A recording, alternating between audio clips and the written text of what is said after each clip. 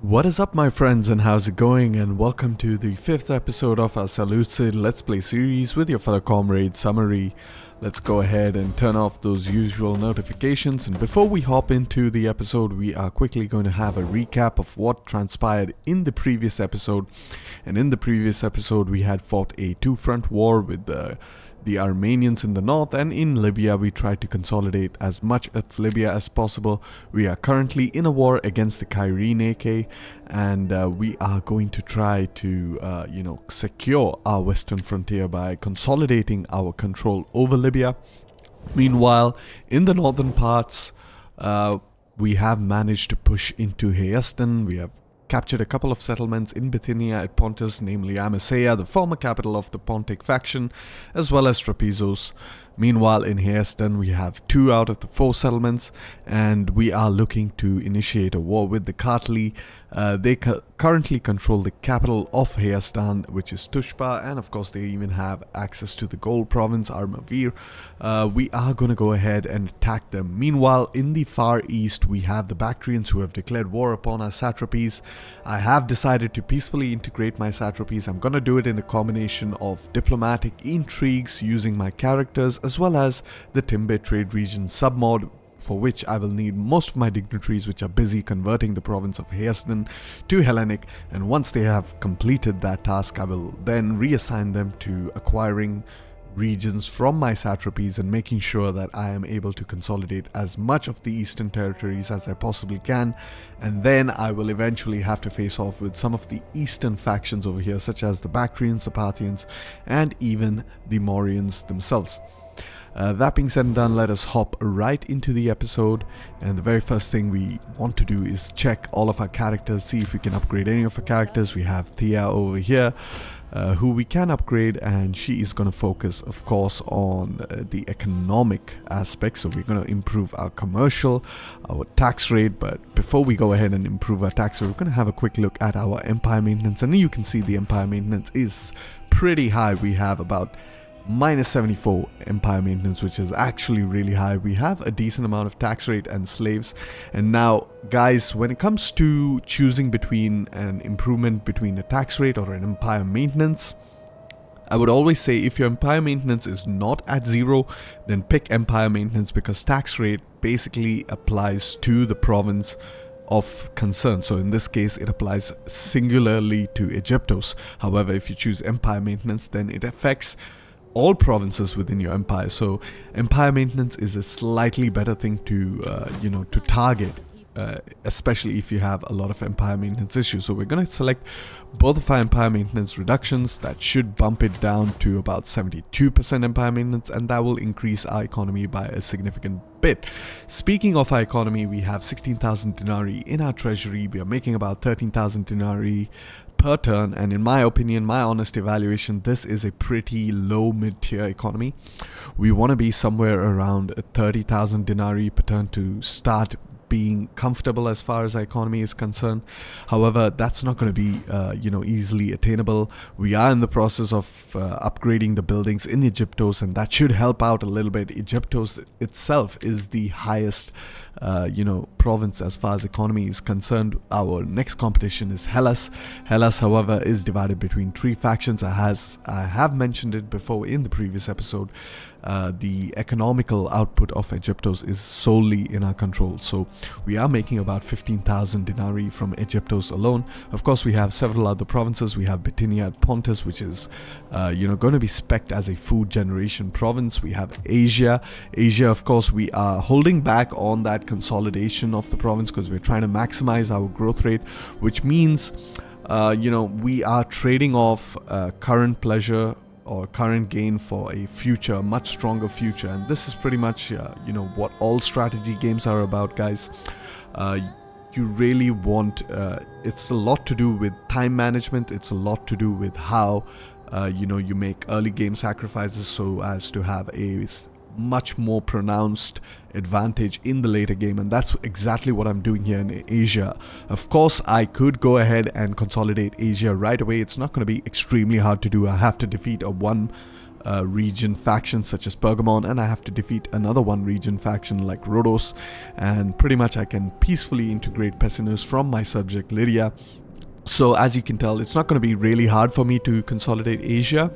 However, if I do that, then I will miss out on all that growth rate potential that all of these factions are providing to the province, and therefore once I do consolidate Asia, I will not have a very strong Asia. However, if I let these factions build up the regions within this province for me, then when I do inherit the province for myself, I get a much stronger Asia. So I am pretty much tanking my economy a little bit for now, with the hopes of getting a much stronger province of Asia later down the line. And that is pretty much how you deal with any strategy game, guys. You wanna kind of try to snowball as much as you possibly can. Speaking about our current situation, as you can see, we have we are at war with the Cairene faction, and they have a full stack out here in the Libyan desert, and I have two armies in the region. I have Stratos 2 Mesopotamia and Stratos 4 Cappadocia. Currently Stratos 2 Mesopotamia is in an ambush stance just outside the walls of Ammonium. However, it seems likely that this army will make a dash for Paratonian, so I will have to redirect my army to kind of try and intercept this army. Basically, my idea is to try to get this army that is within the walls settlement of Cairene to abandon the settlement, thereby allowing my armies an easier time with dealing with the settlement.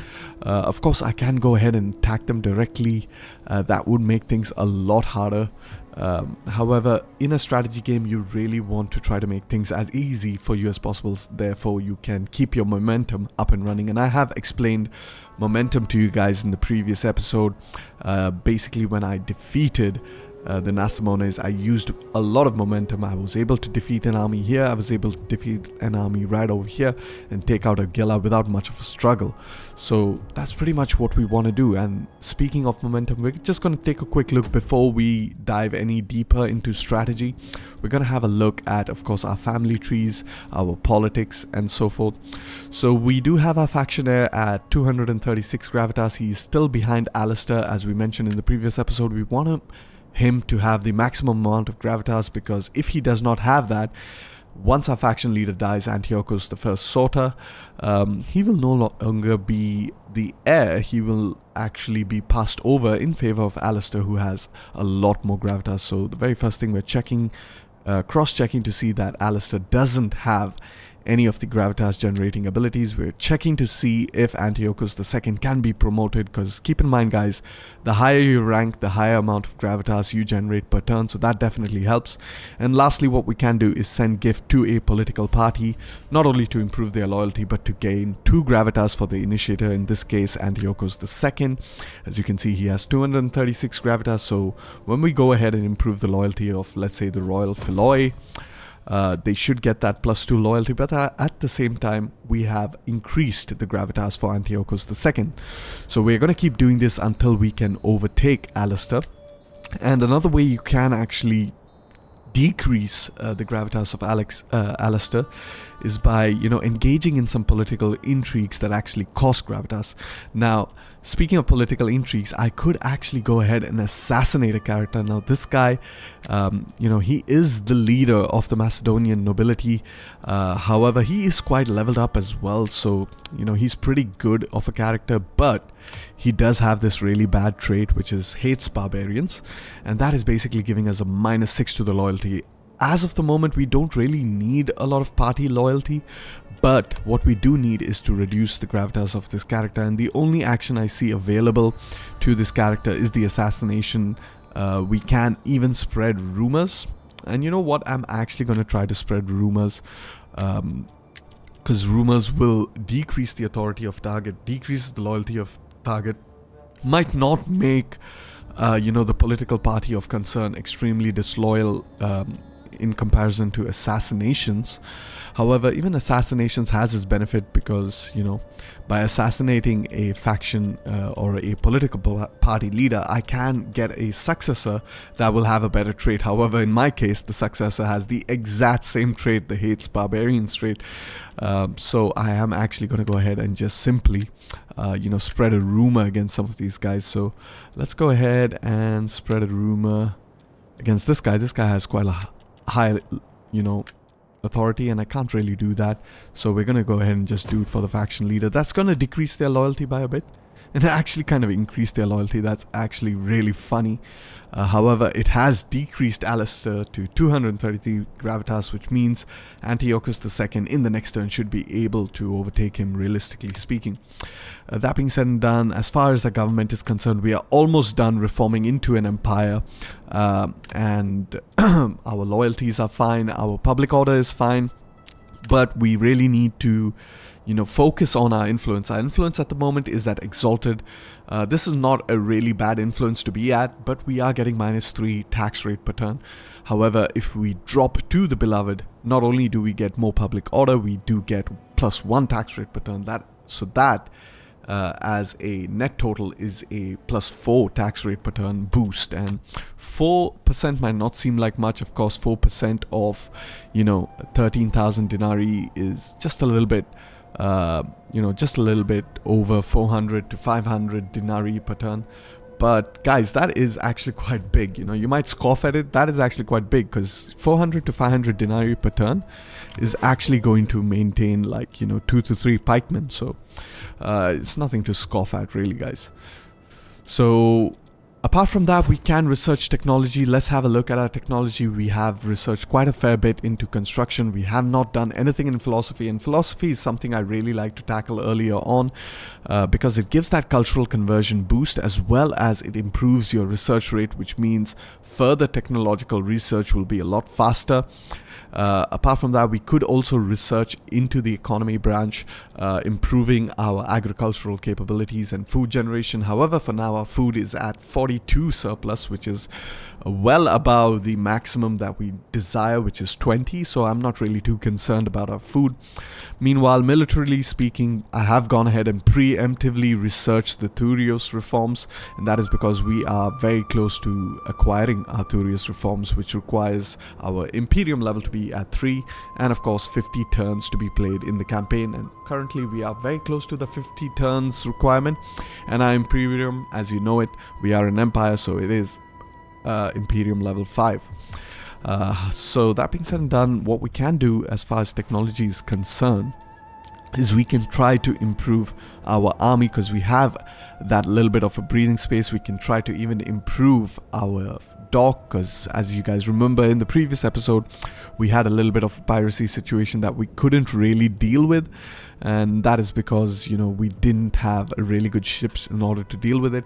However, that being said and done, we don't really have a very good economy, so I don't really want to build a very elite fleet of ships. As you can see, if I build a fleet, I'm going to be building an assault Hexeris, and a Hexeris costs 600 denarii per turn to maintain, so that is quite a hefty fee to pay, especially when your economy is not looking that good. So instead, I think I will be either going for management, in which I will be, you know, decreasing the upkeep cost for my elephant units, and I think that seems to be you know, the most logical choice. And of course, I can even go for the Hellenization, which will give me access to upgrade my barracks, or I will be going for the philosophy tree. So I think for the most part, we can have a very quick look at our buildings and see if the philosophy tree kind of makes sense. Right now, we don't have anywhere where I can potentially build, with the exception, of course, I can build a, let's see over here, I could build an academia over here that gives me +1 to my first class population, which is quite nice, or +0.6 rather.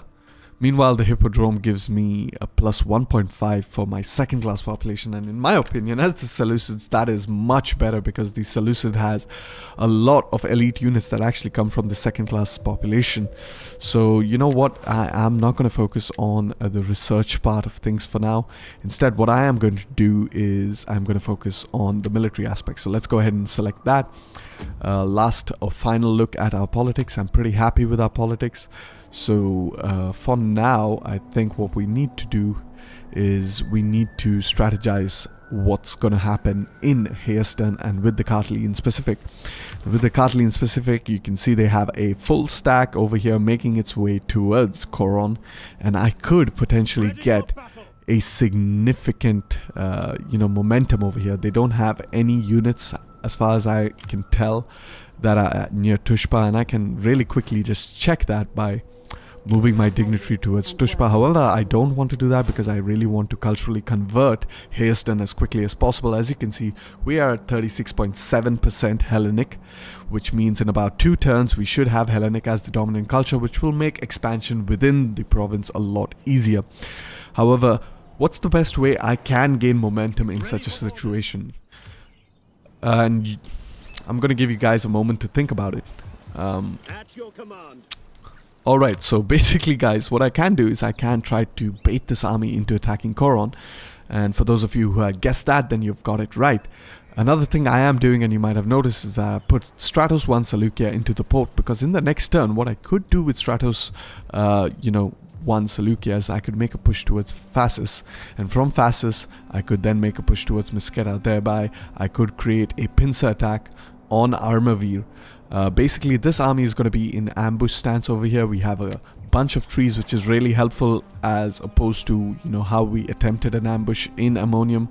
It is a desert province, so there's not really a high probability of launching a successful ambush, but when it comes to ambushes, forests are the best things that you can hope for. As you can see over here, if you mouse over the terrain, you can see it actually tells you your ambush chance, and if we are going to be in ambush stance in grasslands, then you're going to have a 25% chance of success, which is pretty low. However, if I mouse over a forest, you see that little icon on the left side of the text Coron, you see that I have a 60% chance of launching that ambush. And another thing to keep in mind when you're launching an ambush, especially when you are kind of tempting the enemy AI with the capture of your settlement, is you don't want to be too far away from your settlement. You want to be within the zone of control of your settlement, which you can see by the red area that is highlighted here. So you don't want to exceed that zone. So in case the enemy army detects your ambush and bypasses your ambush and tries to attack the settlement, they will still have to fight your army. So that being said and done, let's go ahead and move this guy, our faction heir, and put him in that ambush stance, and then we want to go ahead and attack the Kartli. Now the Kartli do not have any allies. Meanwhile, Phanagoria and the Archebosphorus are in a war against the Kartli, so we're going to try to attempt to join the war against the Kartli, perhaps get a little bit of a payment in order to do so, and most likely they will not accept, and that is because of our diplomatic reputation. However, they will accept if we ask them just point blank, so I think the situation up here in the north seems to be fine. Meanwhile, with this army over here, it can technically move towards Paratonian, it can technically move towards Ammonium, and I'm not entirely sure if I will be happy with that. So what I'm going to do is I'm going to try to move as close as I can to Paratonian without abandoning Ammonium and go into an ambush stance over there. So in the next turn, if they make a move towards Paratonian, or they move a little bit closer towards Paratonian, I will be able to intercept that army. That being said and done, what we also want to do in this turn is we want to engage in politics in order to acquire certain provinces from our satrapy. So let's go ahead and send a diplomatic mission to Parsa. We're going to go ahead, do the same, and send yet another diplomatic mission. And this time the diplomatic mission is going to be to, let's say, Parthava. And with that, I think I'm done with this turn. We can go ahead and level up this character over here, give him even more army upkeep cost reduction. Apart from that, we can also improve his replenishment rate, and give him some access to some experience gain per turn. And speaking about elite armies, I almost forgot, we are in the process of recruiting Silver Shield Pikemen with our newly reinstated Stratos 5 Egyptos. We're gonna go ahead. I want to get 10 Silver Shield Pikemen because I want to replace the pikemen within the armies of my faction leader and my faction heir. Not only do I want to give them Silver Shield Pikemen, I also want to give them you know, the better Syrian war elephants, which are basically the AOR versions of the Syrian war elephants. Of course, I do not have enough funds to even recruit those guys. And I am going ahead and recruiting Silver Shield Pikemen, as you can see over here. That's decreasing my second class population quite significantly. However, the idea is to exchange the units, take the Bronze Shield Pikemen, march all the way back to the capital and disband them in the capital, thereby, you know, replenishing that population. That being said and done, I think I'm done with this turn, so I'm going to go ahead, end the turn, and I will see you all in the next turn. Alright, so here we are in the end turn, and just as predicted, the Kartli have taken the bait, and our faction heir is going to ambush their army, so let's just hop right into the battle, and I will see all of you guys in the battle. Alright, so here we are in the first battle. We have been ambushed, we are ambushing the Kartli. We have managed to line up all of our units in particular order. We have our cavalry on the left, and as you can see, it's just a perfect you know, deployment, because whenever you ambush an enemy, you can obviously have the best deployment possible. Cavalry is taking out their the entire enemy missiles. Meanwhile, we have our elephants all the way in the back. They are trying to join the battle. Of course, we have our front lines over here, and we are going to be a bit more aggressive with them. We're going to start pushing up. Hopefully the enemy will push up to us, and once they engage, then you know, they will be in big trouble, because we have our elephants units soon joining the battle. Meanwhile, all the way in the back, we have our Cretan archers, and they are actually prioritizing this missile cavalry unit, because missile cavalry unit is really hard to deal with. The only way you can deal with them is typically through faster moving cavalry that can catch up to them, or using you know, missile infantry, as missile infantry have more range, more damage output, and as such can quickly shred this unit. As you can see, we are absolutely demolishing these guys. So yep, that things are looking great. Meanwhile, over here on the far left flank, you can see we are, you know, completely decimating all of their missile units, which is a good thing, because we have a lot of pikemen, and pikemen are incredibly vulnerable to you know, missile units. But as you can see over here, the battle is ongoing in the front lines, and you know, we are not in any major threat. For the most part, we have almost all of our units at full strength. Meanwhile, the elephants have finally caught up. They are hitting the rear of the enemy front, and or the enemy front line rather, and things are not looking too good for the enemy units. And pretty much over here, we are going to you know, get a very decisive victory through an ambush. So ambush battles can be really you know, powerful if you know how to deploy your units with an ambush battle. So the general strategy would be to use your infantry to pin down the enemy infantry, and typically what you want to do is use counter units to pin down the enemy units. So for example, if they have a lot of high attacking swordsmen, you can use something like pikemen, because obviously these high attacking swordsmen might be able to do significant damage to your own swords unit. However, they will not be able to do anything against pike units. As you can see over here, they're being absolutely slaughtered. The second thing you can do, of course, as you've seen earlier in the battle, is, you know, kind of dedicate all of your cavalry units to quickly wipe out the enemy missile units as fast as possible. Of course, some of the cavalry units have been, you know, bogged down in the melee battle against melee units, and that's not ideal, which is why this cavalry unit has taken a little bit of damage. And then, of course, finally you can position your archers or your missile units into a position to fire you know, crucial enemy units such as the missile cavalry that we dispatched off earlier. And right now I'm actually trying to get my peltaste into a flanking position so that they can throw their javelins into the backs of these units. So that's a little bit of a you know, a tip. Meanwhile, over here with the elephants, since I do have access to elephant units, I am just cycle charging throughout the enemy entire enemy front line, and The idea is to keep the elephants moving as much as possible because they deal the most amount of damage on their initial charge. Of course, if you leave them in the melee, they're still going to do a lot of damage, but you don't want your elephants to be bogged down because they're going to be you know, superior if you use them in cycle charges. So the only reason you would keep your elephant units in a prolonged melee is if you believe that you can break this unit. Now this unit is still steady, so you know, I am focusing on breaking away from it.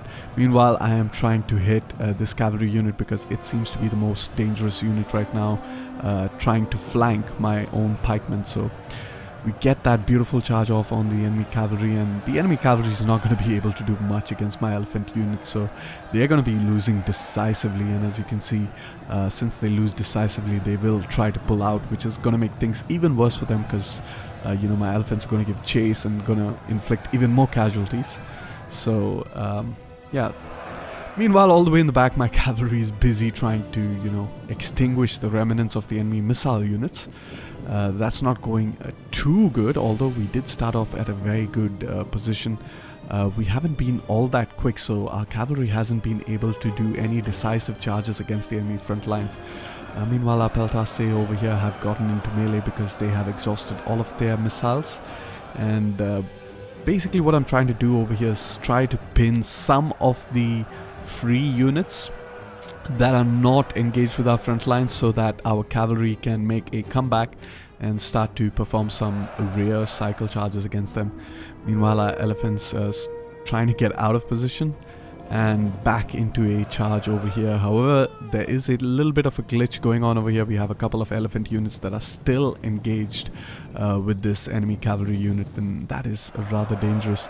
Meanwhile, our elephants managed to pull off another decisive charge against this unit, and this is definitely going to break this unit because they are down to 50% strength and they are going to be losing men a lot quicker. And there you go, there you have it.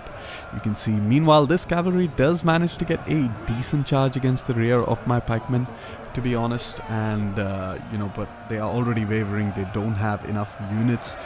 They're not that strong. We have dealt with them significantly earlier, and you know, there's no major threat. Meanwhile, all of the fighting is happening pretty much on our left flank, and that is because our cavalry has been distracted for a long time, but they are making a comeback to the battle. Of course, we have you know, our general over here, and it's not really showing his name, but I believe it is our faction heir, Antiochus II. So we're just trying to get into position and then we will begin our charge. Meanwhile, we are going to keep moving our elephants around to try to relieve the pressure off that left flank. Of course, our left flank is going to be significantly weaker because it consists of you know, our Usinoi units, which aren't all that great, and of course it also consists of our hoplites.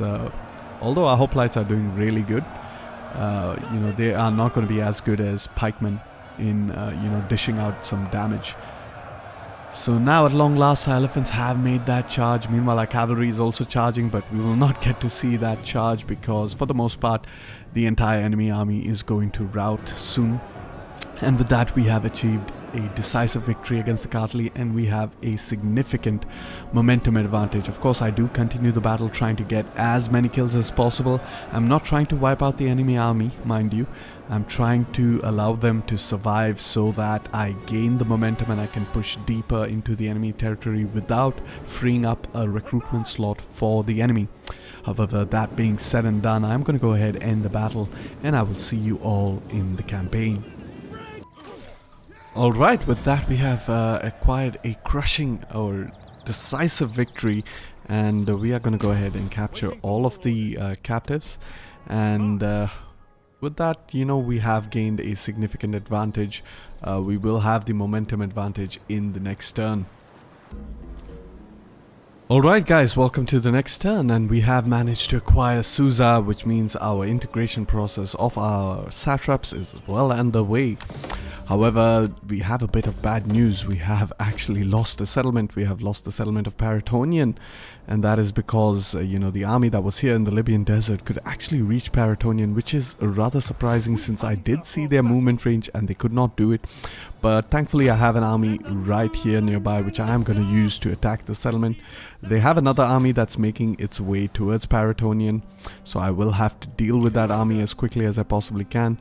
However, for now what we are going to do, since they are sending their secondary army towards Paratonian, I can then march towards Kyrene, so that is exactly what I'm going to do. Basically going to try to defeat Paratonian in this turn, recapture the settlement. Hopefully this army should move towards me, and once they do that, then I will be able to you know, take Kyrene without much fight, and thereby this army will be stranded and you know, will take a lot of attrition. Meanwhile, let's have a quick look at the situation in the north. Our armies are completely replenished. We can go ahead and, you know, attack this army. We're gonna have a quick look to see if that would be necessary, and for the most part I don't think that's necessary, because Coron is the only settlement that is kind of exposed. So what I want to do is I want to like very quickly push towards Phasis with Stratos 1 Seleucia. Go ahead, use my spy to get a line of sight of what's going on over here. We have several armies in fact over here near Armavir, so you know, in this circumstance what we want to do is it's gonna take a while for them to actually reach Coron, so I could actually just, you know, attack Tushpa, quickly acquire the province and move towards Armavir. Armavir is actually a very strategic settlement as far as this, you know, this war is concerned, and the reason being is that it actually controls who can move in and out of Armenia.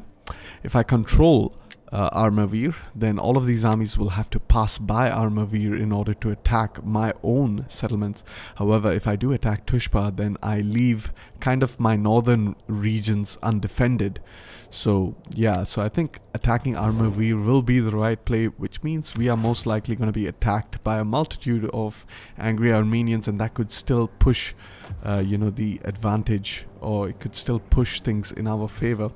Unfortunately, we are not yet completely Hellenic, which means if I do attack Armavir, I will not be able to replenish in this turn, and I would ideally like to have a fully stacked out army in the defense of Armavir. So I might actually, you know what, it is really dicey. I really have to take Armavir, and I am actually going to go ahead and do that because I don't have much time to deal with you know, the situation up here.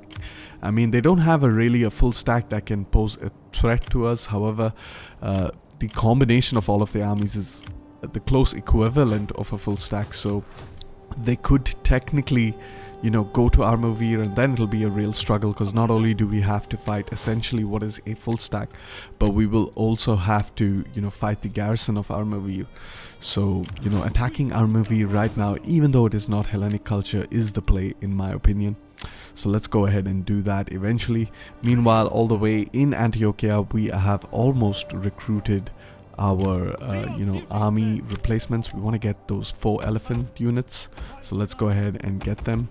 So we can get 3 at the moment, unless of course we cancel any of the you know, settlements or the buildings that are building in the settlements. However, before we go ahead and do that, let's go ahead and upgrade our characters.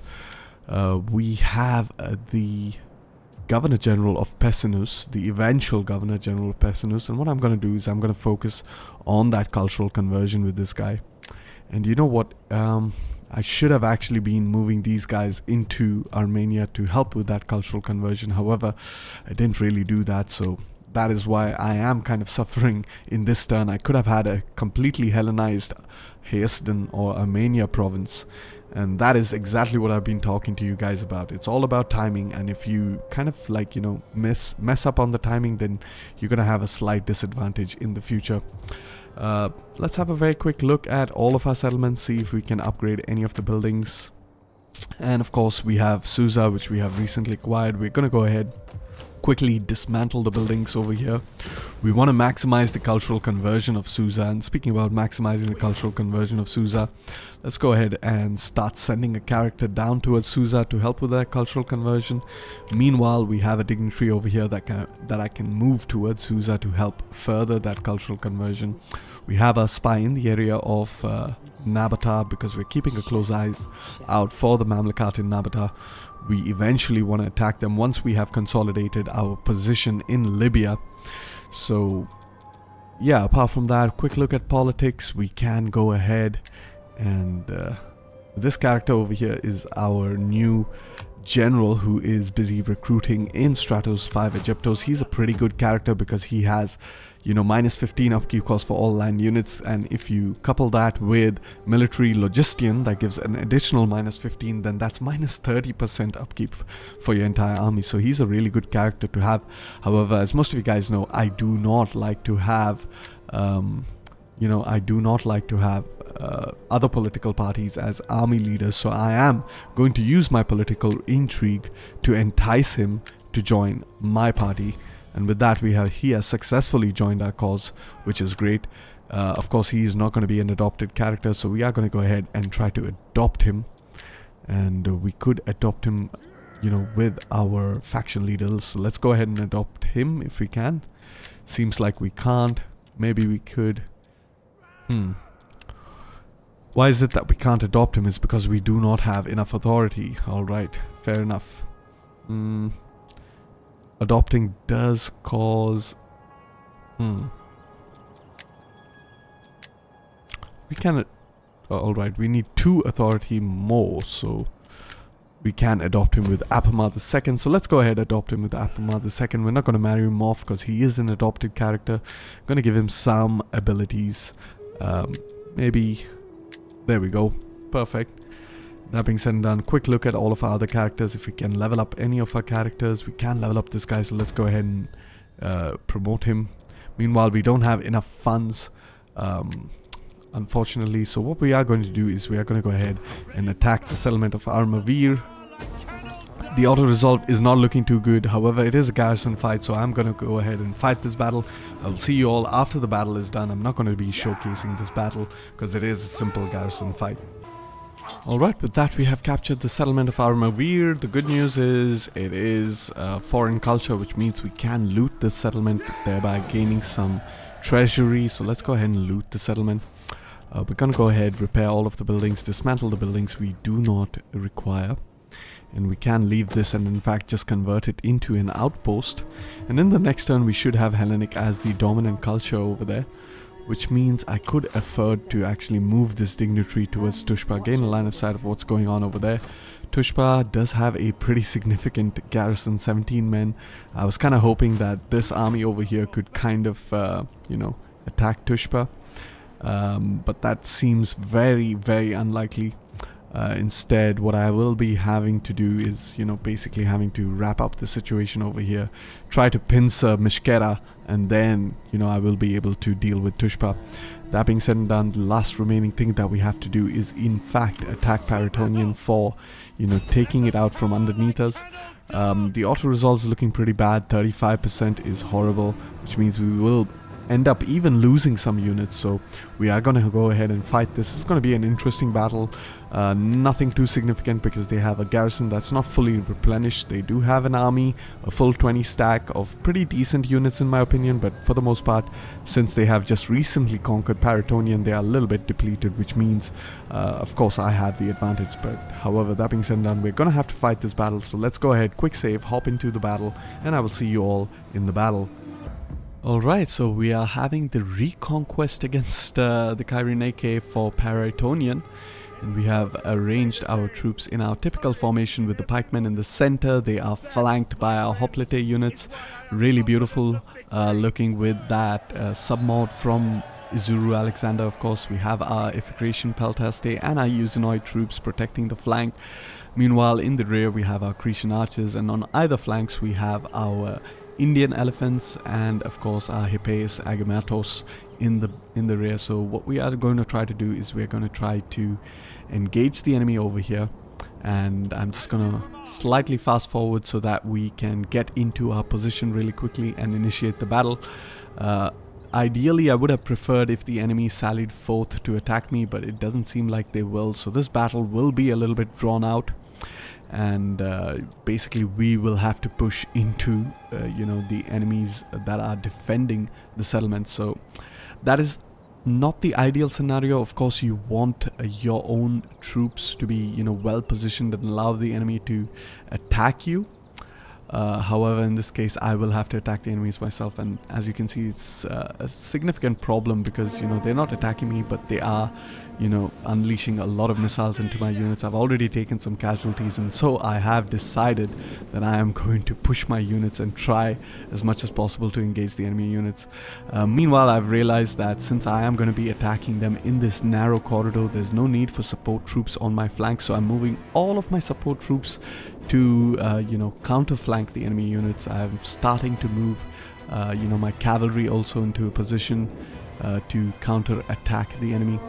Meanwhile, I am prioritizing my archer fire into the enemy pike units because the Kyrenike actually have a lot of pikemen, and their pikemen they're not as good as our bronze shield pikemen, but they can dish out some serious damage to our bronze shield pikemen.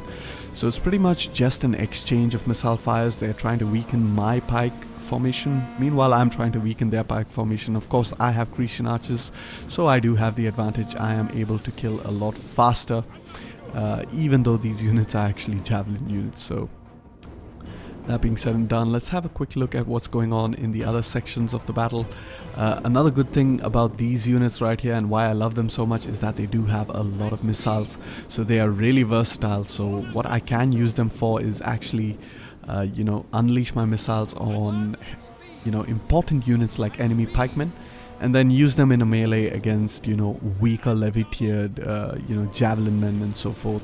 So they will be able to be at an advantage in both circumstances, so that is definitely something you want to watch out for. Meanwhile, my general and my elephants over here not doing much because I'm actually keenly watching the situation over here. They do have a lot of missile units over here, but they are kind of protected by some melee units. I eventually realized that this hoplite unit is significantly weakened, so I eventually decide to issue an order for my elephants to just wipe them out so that I can begin my offensive over here. Meanwhile, over here, as you can see, my versatile support troops are basically just kiting the enemy, just harassing them over here on their right flank. And that's pretty much the idea. I want them to be harassed. I want them to keep moving around, and buy enough time to significantly weaken their more elite units like their pike units over here.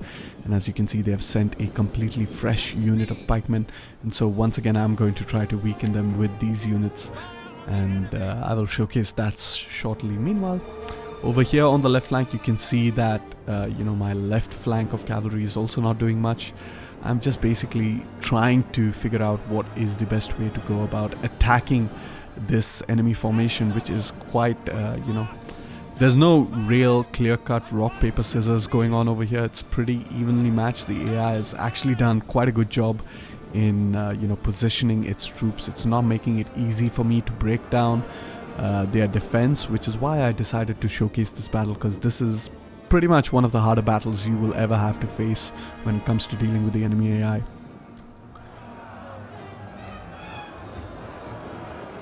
However, as you can see, some of my pikemen starting to take a little bit of damage because of those missile units. Meanwhile, my own Grecian archers have exhausted all of their ammunition, so they're not going to be that powerful. And there you have it, right over there on the right flank. You can see my elephants have finally decided to charge at the enemy. There's not much going on over here. You have a unit of light melee townsfolk. They are not going to be able to defend these missile units. And of course, you have a hoplite unit, which is quite good against cavalry. However, they are only 30 out of 200. Meanwhile, we are going to continue to harass these pikemen. We're going to keep throwing our javelins into their flanks, trying to weaken them. Of course, keep in mind, you might not get a lot of kills, but you are significantly reducing their HP. And if they kind of turn in a very, bad position like this, you will see a lot of kills coming in. So there you have it. As you can see, we are now slowly shredding this unit. I wouldn't exactly say shredding, to be honest, because you know, we are not entirely decimating them. And now they're facing us, which I don't really care, as long as they're not attacking us head on. That's fine. And even if they decide to attack us head on, I have a lot more you know, maneuverability. These are extremely light troops, so I can easily pull out of the engagement. I don't have to commit these troops into the fighting. I think I still delay over here with our elephants. I don't know why. It's actually a pretty big mistake, because I can really get a breakthrough over here earlier on, but I guess that's just how the game is. I mean, you make some good moves and of course you make some bad moves, but the good thing about showcasing these replays is that I can even show you some of my mistakes. A lot of you think that I am this impeccable player, but I tend to make you know, some mistakes. Of course, they're not very costly mistakes. I don't make blunders, but yes, 100% I do make mistakes from time to time. And the major mistake over here is that I'm not using these units for the majority of the battle. They are being rather idle. Now we have our other units of you know, support troops, and basically what they're doing is they're continuing to harass the enemy pike formations, trying to whittle them down as much as possible. Eventually I decide to push up my pikemen a little bit forward, try to get these units engaged so that they have their weaker side facing towards me. Unfortunately, a lot of their pikemen are still just wandering about over here. They're not doing much really, to be honest. They're just sitting there and eating all that missile damage. So hey, I'm not complaining much, but I would much rather have them engage my pike units so that I can get done and dusted with this battle as quickly as possible. Meanwhile, over here in the far left, or in the far rear of the enemy units, as you can see, they have a pretty formidable formation over here, so I can't really use my left wing of cavalry to, you know, kind of disperse these units, because if I could do that, then I will have another significant advantage. I could charge into the rear of the units that are currently engaged with my own units. However, you know, they are being really smart, the AI, in this battle, which is nice to see. And I kind of wish that the AI played a little bit more like this every time. However, they don't seem to be doing that. Of course, eventually, you know, when it does come to quality, I am simply going to outclass the AI because I have better units, better troops. But as you can see, it's not an easy battle. Most of our settlement battles are super easy. We managed to wrap them off in about 5 minutes. However, this battle goes on for 25 minutes because, you know, just these positioning of the AI is so good in this battle. However, this also kind of shows you guys the importance of positioning your troops, and you should definitely take a few lessons from the AI over here. I could be a little bit more proactive with my own infantry, trying to keep pushing in, trying to keep luring in more enemy units that are kind of protecting over here. And right now I'm like, enough is enough. I'm trying to get my elephants around and trying to break these guys so that I can move up my infantry. The idea over here is that, you know, I want to be able to move up my infantry in unison. I want them to move together. And now that I finally commit my elephants into the fight, we see a cavalry unit that's trying to countercharge my elephant units. They shouldn't be able to do much against an elephant unit, and in fact, if they get into my pike units, it's going to be rather disastrous for them. So I'm not too concerned about that. But what I am trying to do is slowly break away at this enemy you know, formation over here. Meanwhile, still the same blunder going on the right flank, or rather mistake. It's not really a blunder. In my definition, I would say a blunder is something that will cost you the battle, but a mistake is something that will make the battle less efficient. So definitely not fighting. This is one of the rare instances in which I'm not fighting the battle to my you know, fullest capabilities. However, to be fair, the AI is really playing this well. They're really drawing out this battle. And of course, if we were playing on a timer, then I probably would have lost. But I don't think, you know, a timer is anything that should be. I mean, if you guys are using it, then, I mean, go ahead and use it. But I personally, I like to keep the timer unlimited. As I don't really think that, you know, time is really important in a battle. As long as a general understands that, you know, he is going to eventually win the battle, he won't really care for how long the battle goes on for, you know. So yeah, that's pretty much it. Now I think hopefully I kind of wake up over here on the right flank and decide, you know what, And there you have it. Yeah, okay, I have finally woken up. Praise be Zeus, I guess. But yeah, so we are going to get a breakthrough over here eventually on this flank.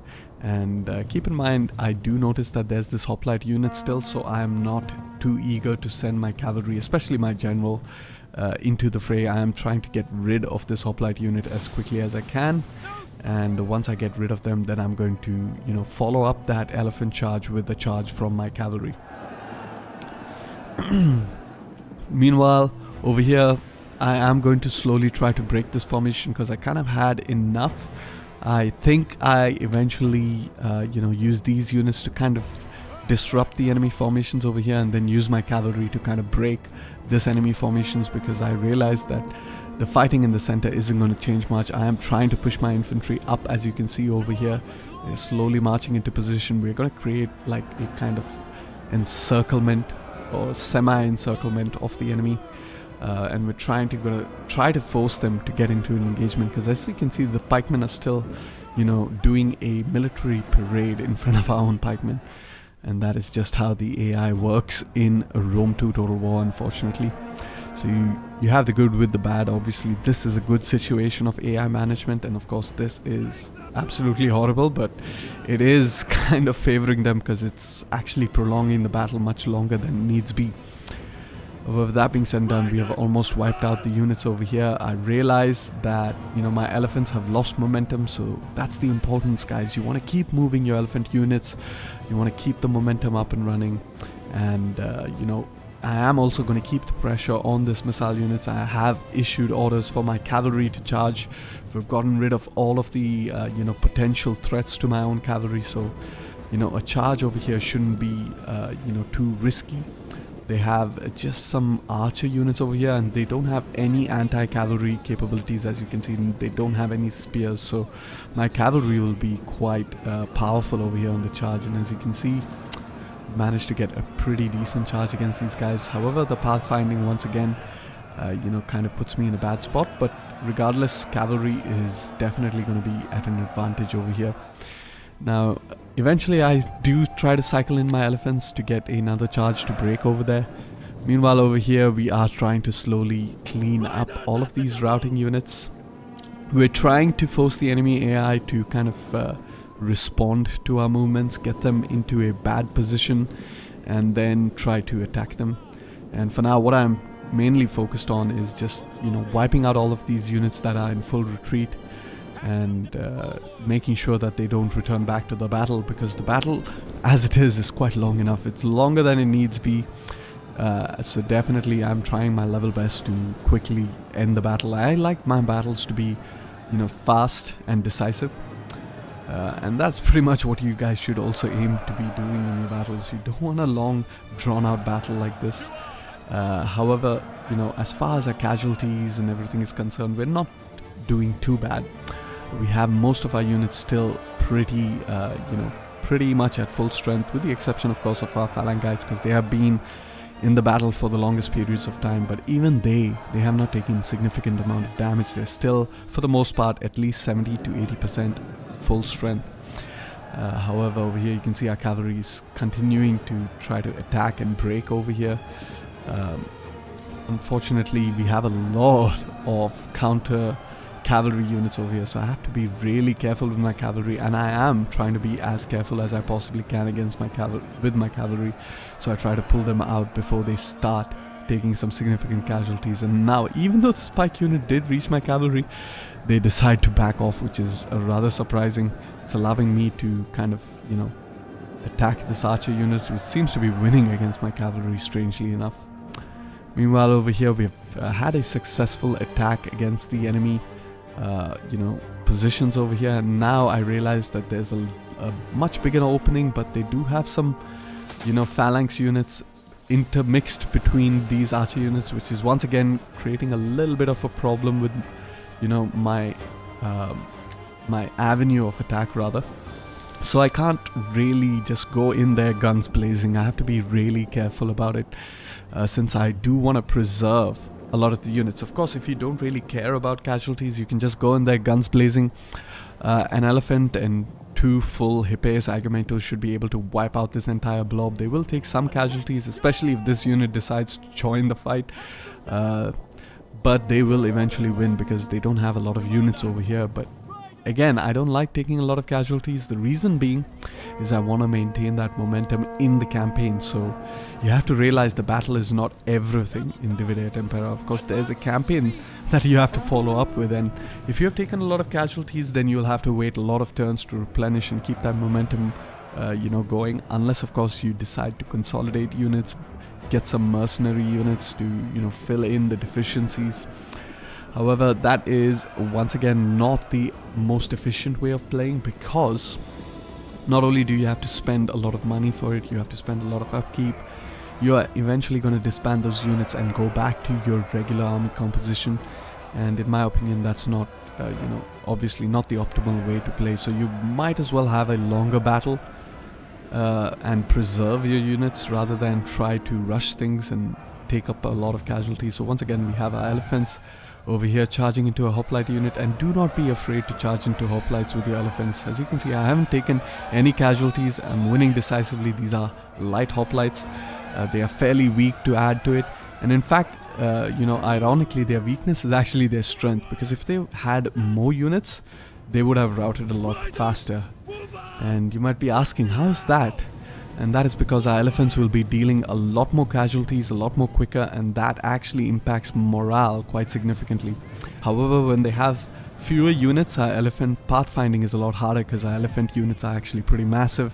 So you have like just 1 or 2 elephants struggling to attack 30 men, and the other 10 elephants or so are just like wandering about.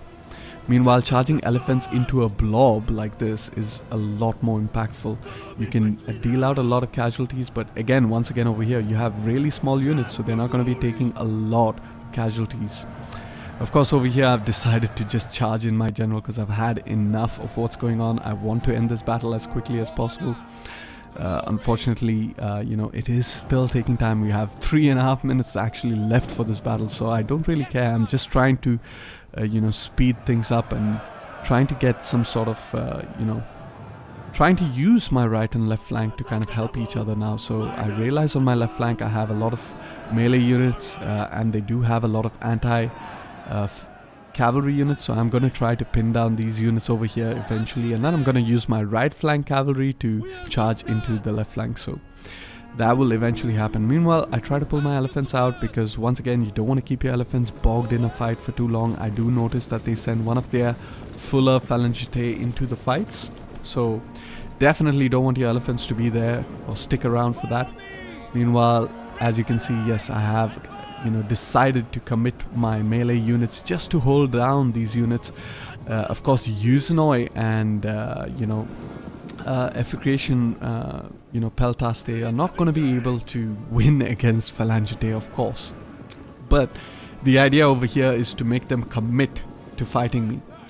And the reason being is that I'm going to charge my elephants. I'm going to charge into their rears and basically get that exposed flank that I so long desperately need for that to happen. Meanwhile, I have used my elephants to charge over here, so I'm making some headway into the main front line, which is always great.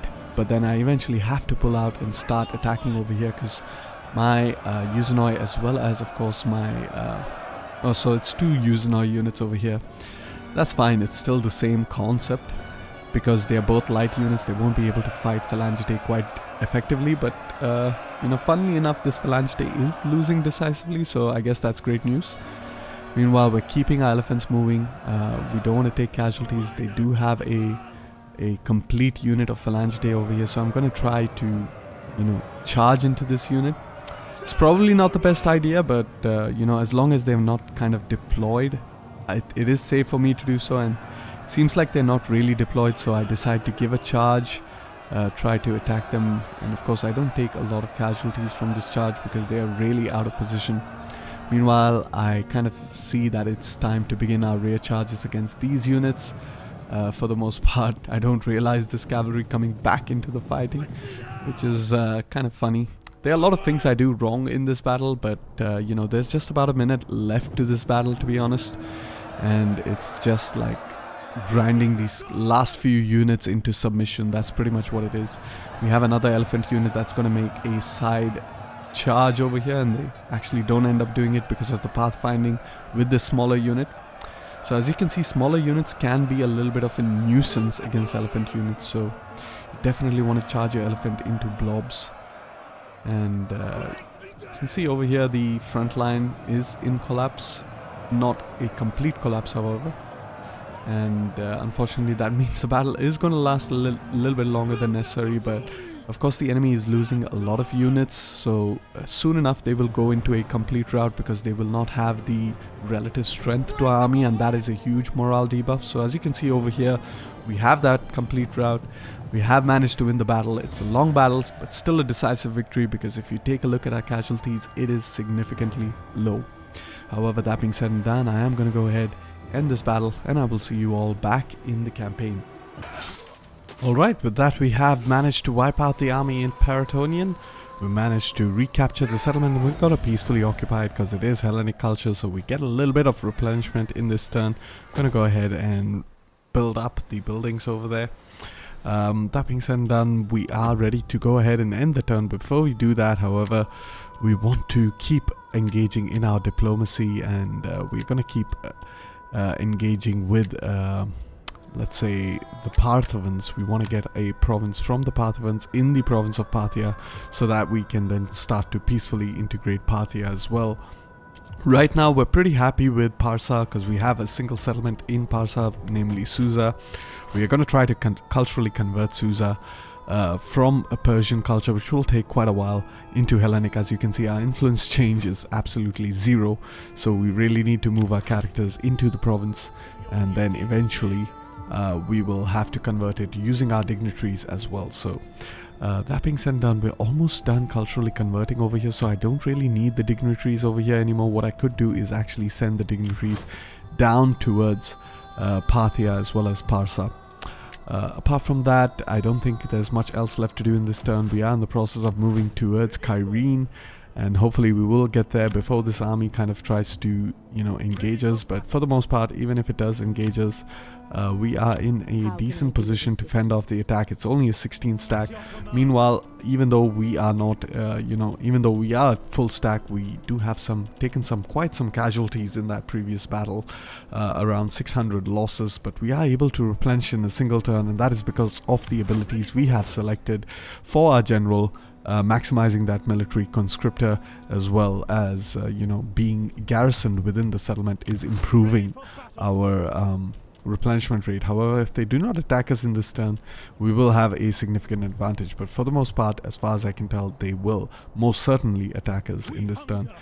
Since we have a little bit of money, we can get that final unit of Syrian war elephants, and eventually we will be able to link up with armies in the east and transfer over those units.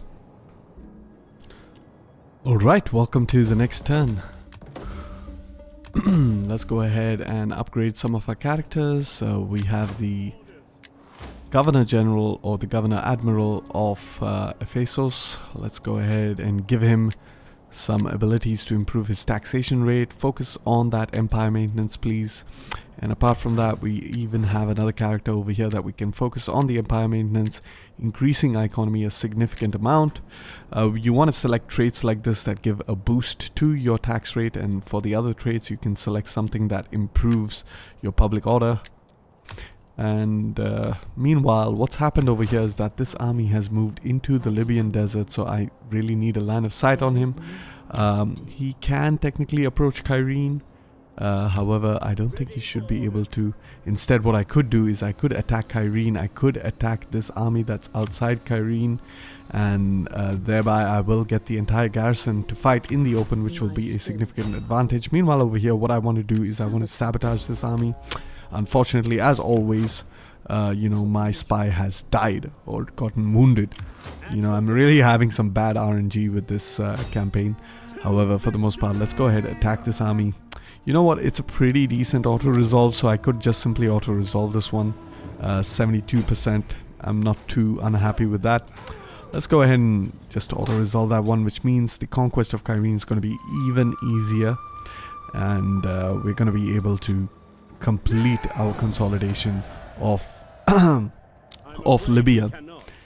Let's go ahead, attack Kyrene. Now we should have an even better auto-resolve. We might end up actually losing a few units over here.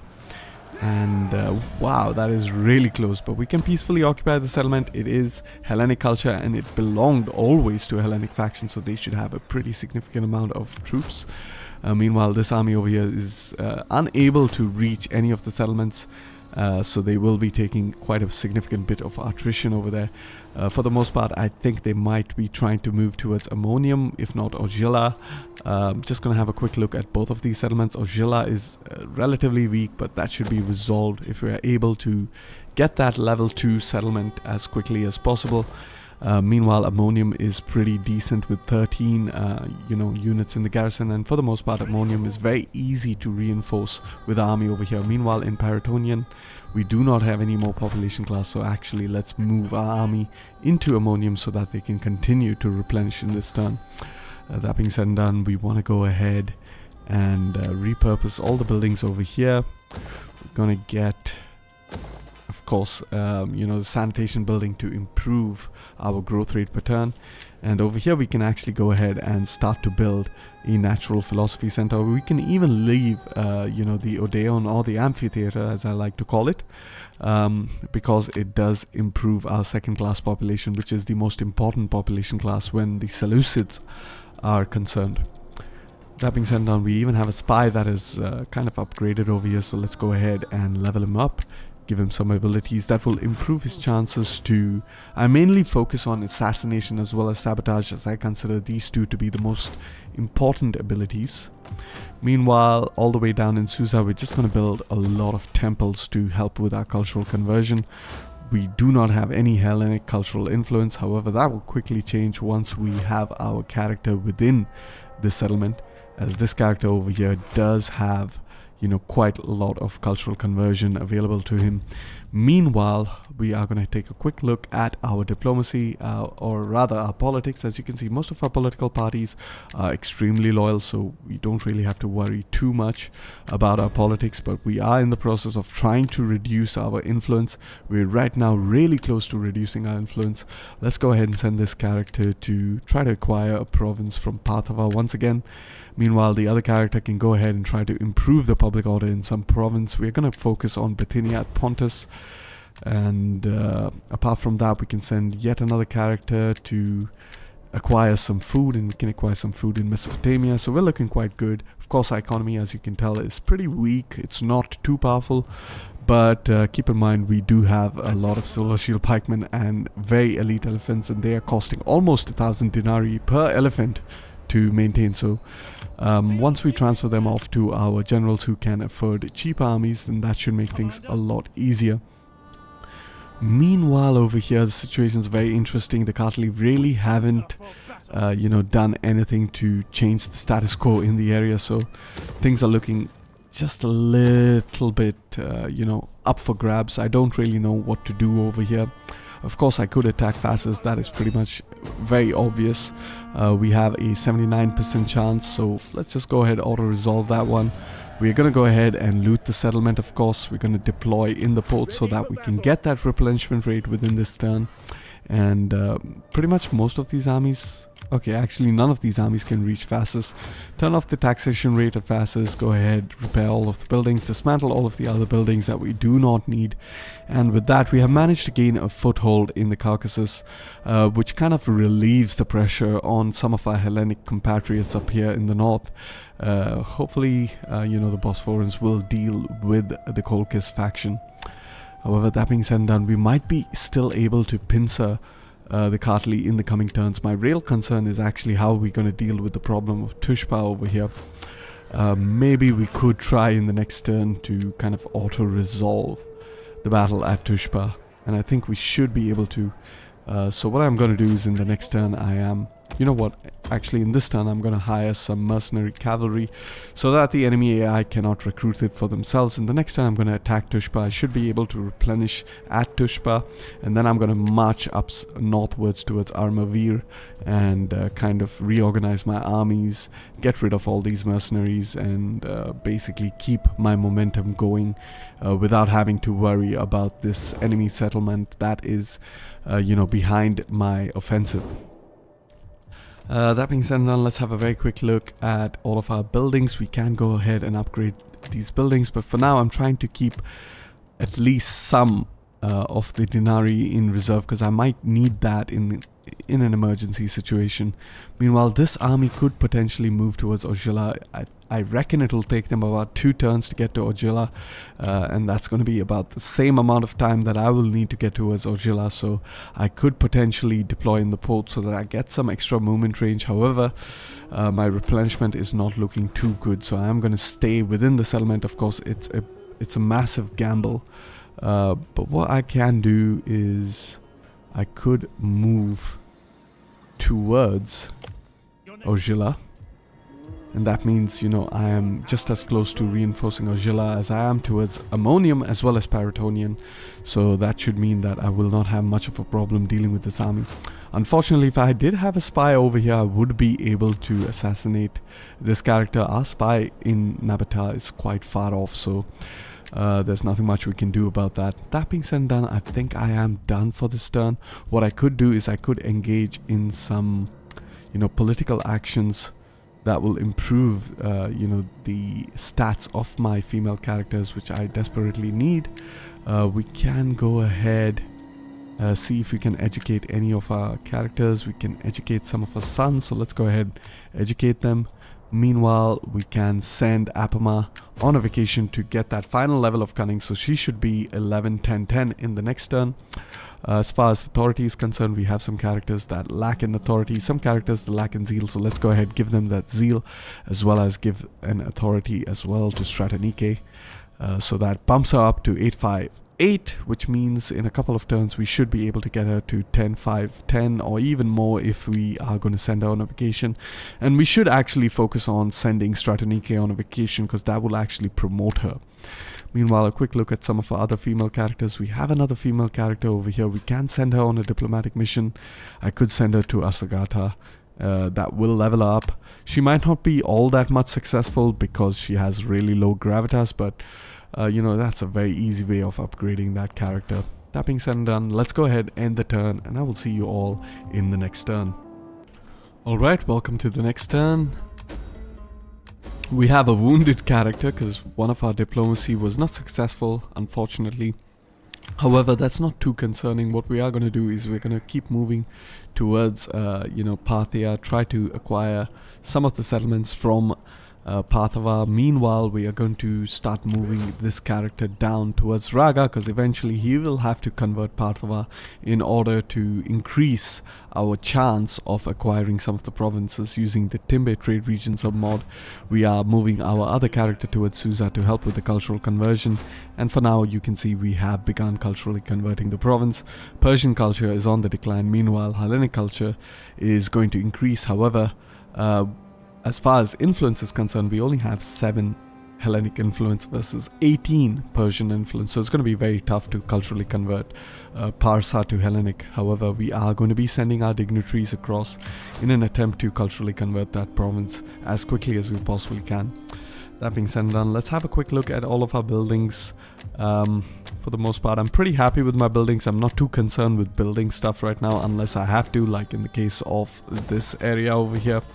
Since of course, you know, I will get slumps if I do not focus on that. Meanwhile, our general over here is replenishing, so I'm happy to leave him into that port. Speaking of, you know, which, I could push my offensive towards Tushpa. Meanwhile, you know, the Kartli beginning to raid my lands. This army is kind of fully replenished. I could go ahead and attack this raiding army, but what that's going to do is it's going to push him right back towards Mishkera. And I don't want to actually do that. Instead, what I am going to do is I'm going to attack this army, make sure I wipe him out. It's going to be an easy auto-resolve. Go ahead, auto-resolve that. Get him out of the equation. Go ahead and redeploy an Armavir. Should be able to replenish in this turn, I imagine. And yeah, apart from that, a quick look at what's going on in Libya. We have, of course, the Cairene making a way back towards their capital. Unfortunately, they will not be able to do much. Instead, what we are going to do is we're completely going to ignore them. We're going to move towards Paratonian, start moving our armies eastwards, and we are going to focus on Petra, which is going to be our next target. Basically, the war in Arabia is the Mamlukat and Nabata and the Bedevi. They are in an alliance with each other. They are fighting against the Mamlukat and Sabata, who's at war with the entirety of the Arabian Peninsula. So I don't see them surviving for much longer.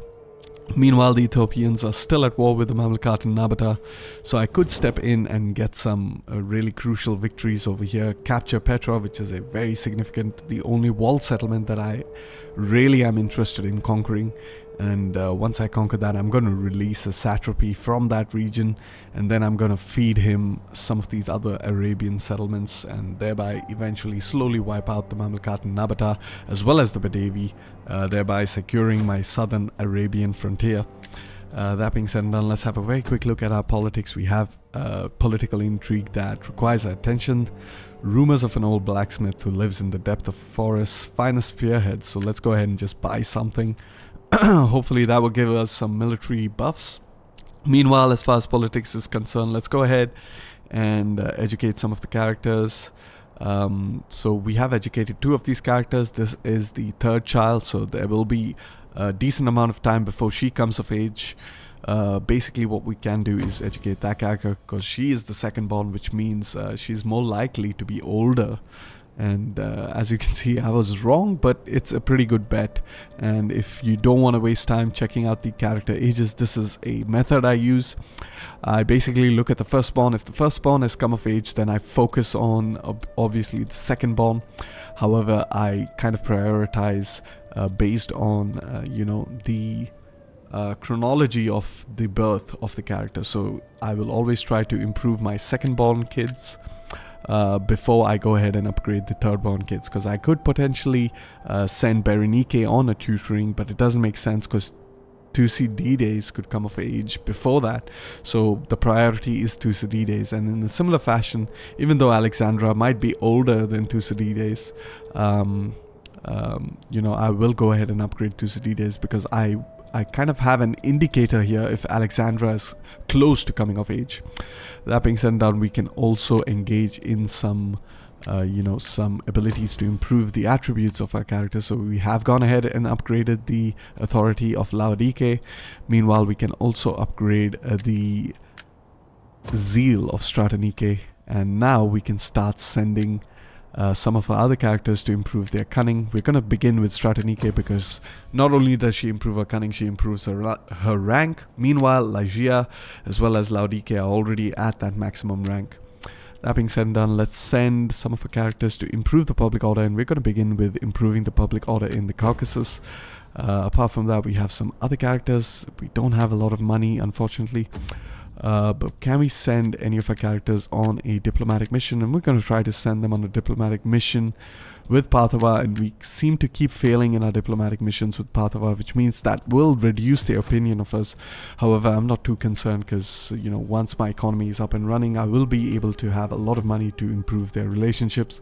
And in about 6 turns, I will have upgraded these buildings in the Egyptos, which will help my economy quite significantly. That being said and done, I don't think there's much else left to do in this turn. So what we're going to go is we're going to go ahead, end the turn, and pretty much we'll see you all in the next turn. Alright, welcome to the next turn. We have succeeded in a diplomacy. We have acquired the province of Saudrokarta. Meanwhile, our Thureos reforms have also triggered, which is great news.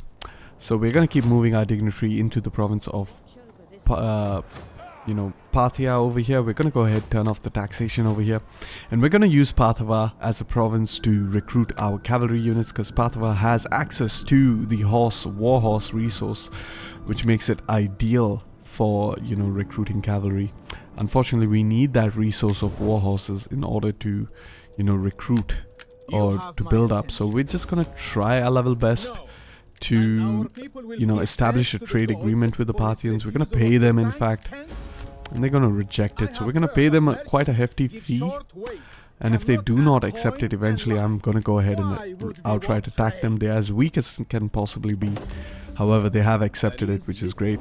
So we can go ahead and reform this into a building that, you know, improves our cavalry recruitment. So basically at the limited warhorse breeding, we get +8 cavalry charge bonus upon recruitment. And if we stack that up in our entire province, then we can pretty much have insane cavalry. That being said and done, let's keep moving our dignitaries down south. We're going to move them towards here. Meanwhile, our character is close. Oops, almost kind of declared war on my own satrapy. What we want to do is move towards Hecatomb Pylos or even Salvacata, so that we, you know, maximize the cultural conversion. We have 11 influence right now. Meanwhile, Parni culture has 13 influence, so we're almost the dominant influence in the region. Meanwhile, let's go ahead and deploy in Susa. Quick look at the cultural influence in Susa. We're still on the back foot over there. However, that will change once we are able to get our dignitary into the province of Susa. So let's go ahead and keep moving our dignitary. Meanwhile, we have, you know, very depleted army of the Kyreneke that's making a move towards Kyrene. Thankfully, I will be able to easily dispatch them. If I in fact attack them, they will move deeper into the desert. Kind of wastes a turn. However, I don't want to chase them into the desert. I don't want to take attrition. I'm just going to pop back into the settlement. Basically allow them to get a little bit more of an attrition tick. And once that's done, then I will be able to, you know, just completely ignore that army.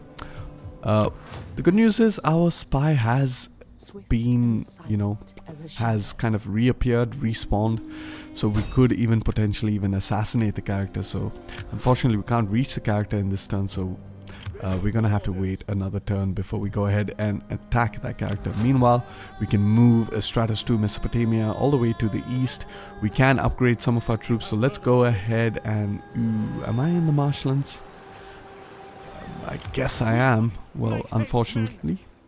Let's go ahead and upgrade these guys into Thureos swordsmen. We can even upgrade these guys into Peltaste. Now, I don't like Peltaste in comparison to, you know, Iphicration Peltas, and that is because Iphicration Peltas are really good against cavalry units. Meanwhile, Peltaste are more of a versatile melee unit. So definitely, in my opinion, my personal opinion, I prefer the Iphicrations. However, you know, there's nothing we can do about that. We just basically have to kind of try to upgrade them regardless. And I might actually even get rid of these units entirely in the army. However, having a couple of javelin units is always useful, because if you're up against elephants, then as you have seen in our previous battles, you know, javelins can come in quite clutch. That being said and done, I could potentially attack Mishketa. They do have quite a sizable garrison. They actually have quite a lot going on for them, so I could potentially attack them, but I'm just going to wait a couple of turns until this army completely replenishes, and then I'm going to go ahead and attack them. Meanwhile, over here, if I attack this army, I have a feeling it will kind of retreat back towards Mishketa. So what I'm going to do is I'm actually going to try to attack it from a different direction. There we go. And now it retreats in a unfavorable direction. I can go ahead and simply auto-resolve this, because this would mean that I would wipe out the army. So let's just go ahead, wipe out that army. We will take some significant casualties. We can go ahead and slave all of the captives, but we can move back towards Armavir. And now we have quite a significant advantage, because if we are able to replenish in this turn, then pretty much in the next turn we will be able to attack Mishketa. Speaking about attacking, we can go ahead and attack Tushpa. Pretty bad auto-resolve, but I am going to go ahead and auto-resolve this. Hopefully I don't lose any units. I've lost a couple of Silver Shield Pikemen. Unfortunate that. However, I haven't lost too much, so we can go ahead, just disband all of our mercenaries. We have consolidated our hold in the province of Armenia, so we don't really have to worry about the enemy in our rear. Instead, what we can do is we can just keep moving this army across back towards Syria in order to, you know, re-recruit some Silver Shield Pikemen. And I believe I lost about 1, 2, 3, 4, 5, 6, 7, 7. I lost 3 silver shield pikemen, so Ready for battle. yeah, that is rather unfortunate. Meanwhile, over here I could go ahead and build up that research building, so I'm going to leave that as it is for now. Instead, what I am going to do is just convert this building into you know, a tier 3 settlements. And with tier 3 settlements you have 3 options. You have, of course, the fortified option, which gives you your maximum benefit to your population classes, which is important to build in your recruitment provinces. With the center, which is your metropolitan you know, variant, you get research rate, which is the most important modifier in my opinion when it comes to this particular variant. And in the final one you get the maximum commercial benefit. So really, when you're specializing your provinces, you basically want to build the right chain depending on the province. And since, of course, Hairston is going to be a research based province, we are not too concerned. We are just going to build that middle metropolitan variant. That being said and done, let us engage a little bit more in some politics. Quick look at our heir, and of course he's ahead.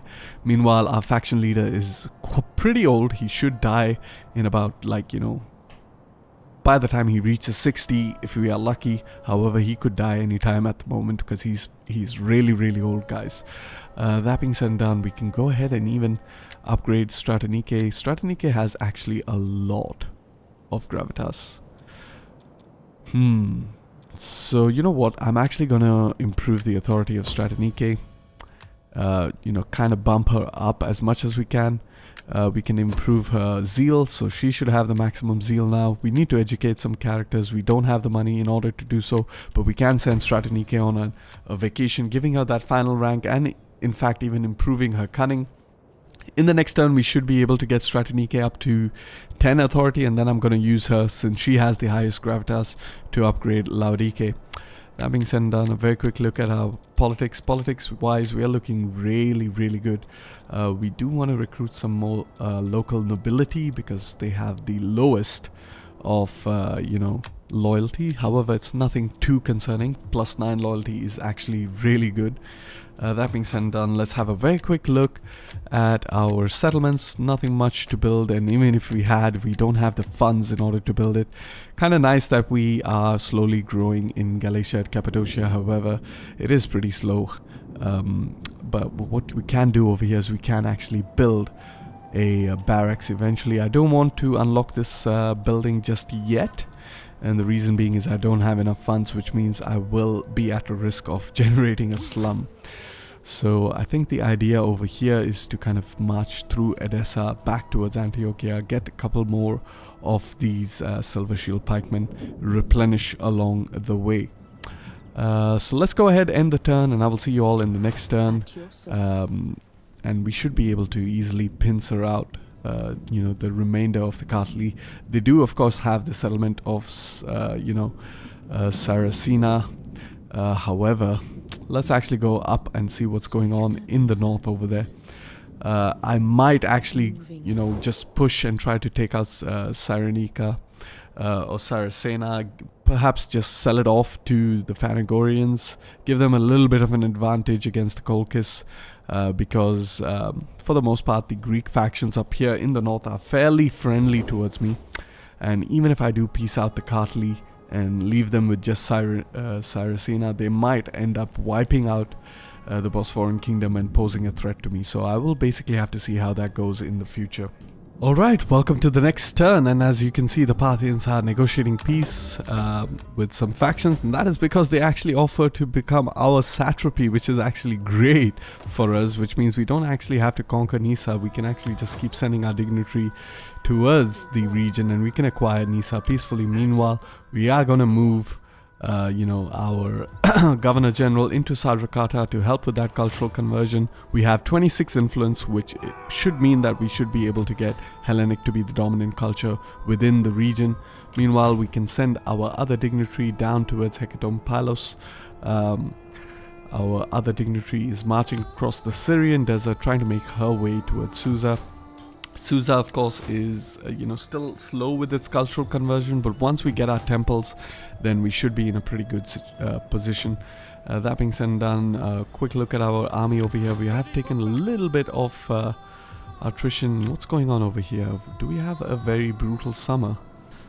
And I think we do, so we don't really want to march into, into Yehuda, so we're going to just hold off a little bit on that.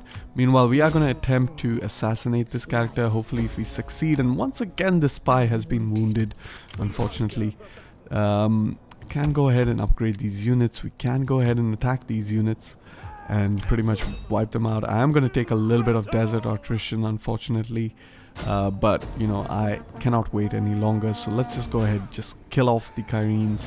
Go ahead and enslave them. Wipe out the faction. We have leveled up. We're going to continue to take a lot of desert attrition. We're going to try to move up north as quickly as we can. We're still going to take that desert attrition, unfortunately. We might, in fact, even lose a couple of elephant units over here, which is rather unfortunate. But it is what it is. Let's see.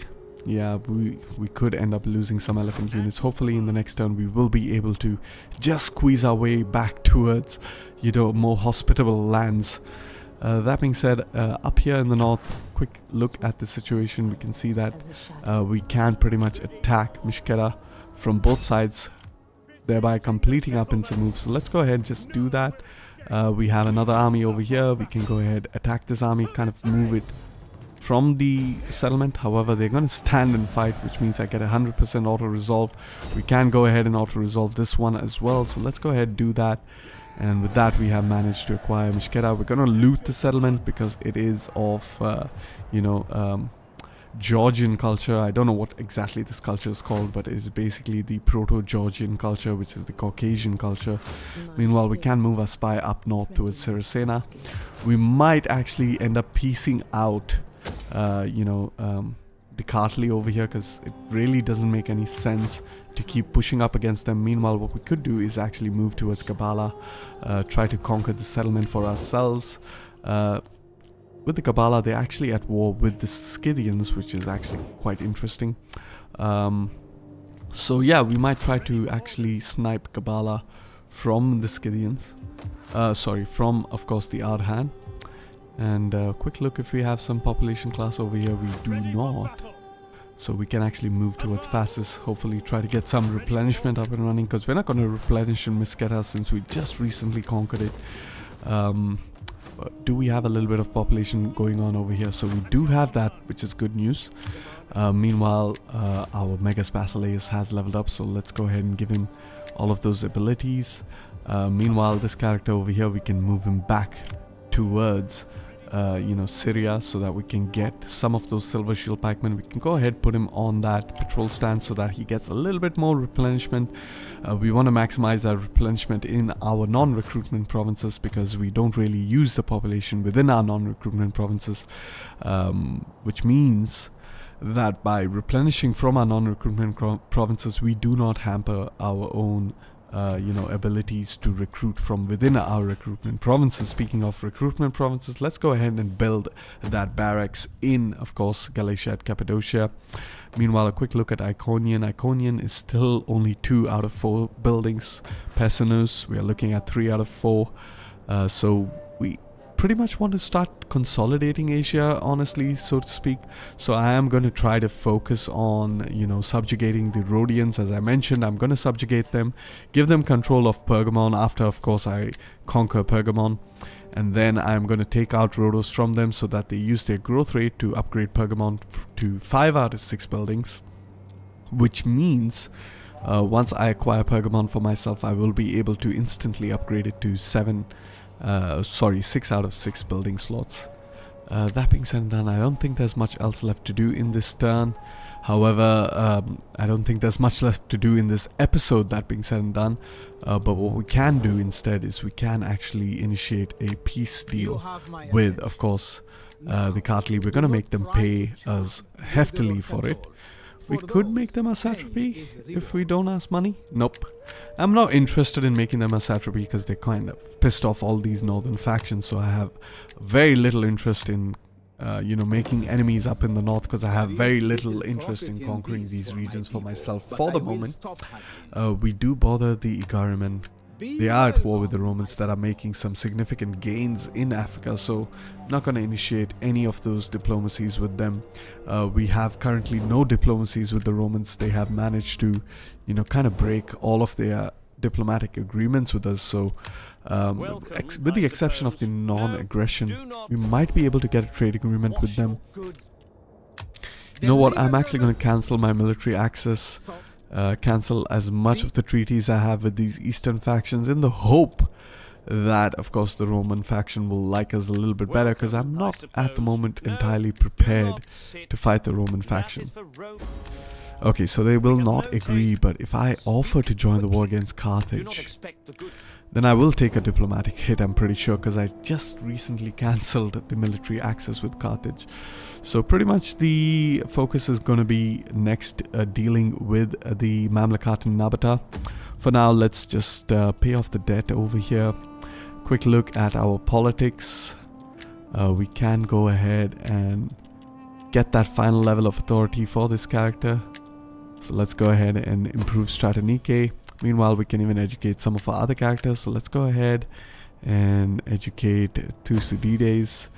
Finally, we can send Stratonike to improve her cunning. So let's go ahead and send her on a vacation. And in the next turn, we can begin to use her to improve.